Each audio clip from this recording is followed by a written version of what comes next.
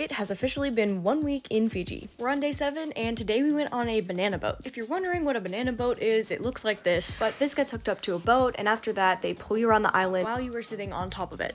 This whole thing was super fun. I only had one regret. I got so much water in my eyes, but it was definitely worth it. Water in my face and it really hurts. But that's our hut over there.